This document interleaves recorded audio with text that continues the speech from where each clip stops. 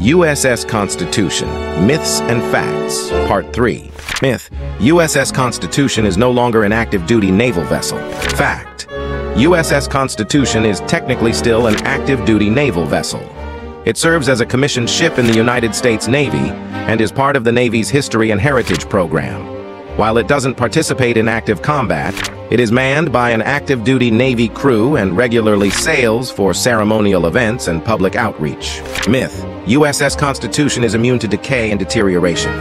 Fact: despite its nickname, Old Ironsides, USS Constitution is not immune to the effects of time, weather, and decay.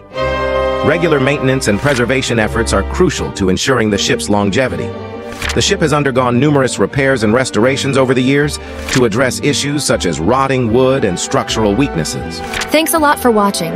Please like, share, and subscribe for more videos.